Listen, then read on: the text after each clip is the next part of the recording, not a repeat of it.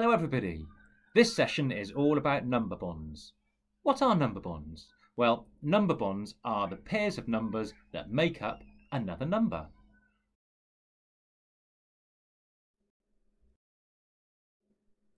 Now, these are the things that we are going to need today for this session. 3 plates or saucers, either some counters or pebbles or buttons. I'm using buttons today. Some Lego cubes, and I'm using the Lego cubes which have just got one bobble on the top. And then a pencil and paper, or if you're lucky enough to have a whiteboard and a pen at home, you can use that instead. So first of all, I have got my 3 saucers. And I'm going to put my 5 buttons on my first saucer. And now I'm going to think of the different ways that I can break my 5 buttons into 2 groups.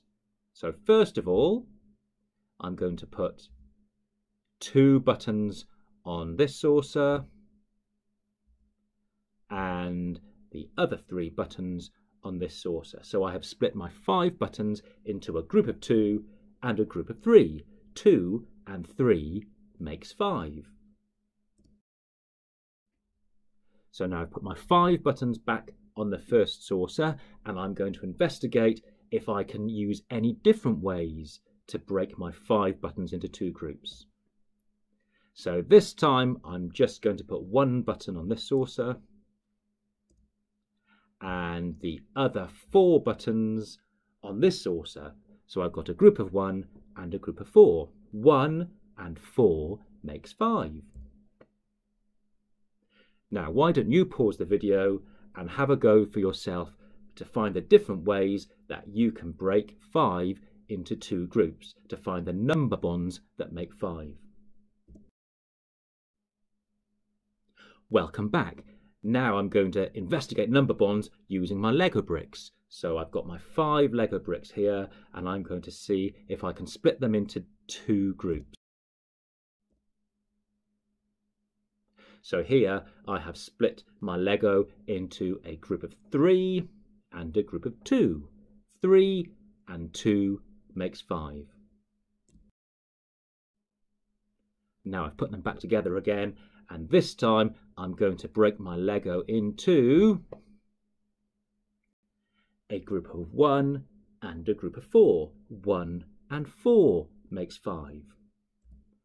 So why don't you use your Lego now to investigate different ways of making number bonds to 5? Welcome back. Now we've had a good investigation using our buttons and using the Lego. I'm now going to have a go at showing this using numbers. So, first of all, I had my 5 counters. And I split them up into a group of 2 and a group of 3. 2 and 3 makes 5. 2 and 3 are number bonds for 5. Now, I did do that another way as well, and I split my 5 into a group of 1 and a group of 4. 1 and 4 makes 5. 1 and 4 are number bonds for 5.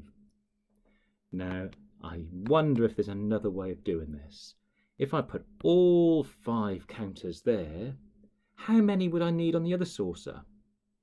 Well, I haven't got any left, so that would be 0. So 5 and 0 make 5. 5 and 0 are number bonds for 5 as well. And this picture is called a part-part whole. We've got a part on this side, a part on the other side, and the whole is 5. Now, why don't you pause the video, use your pen and paper or your whiteboard to have a go at drawing your own part-part whole diagrams to show number bonds. So, that's number bonds. Number bonds are pairs of numbers that can be put together to make a given number. Now, once you've investigated your number bonds, it's good to practice, practice, practice, so you know them forwards, backwards, and inside out. Bye-bye.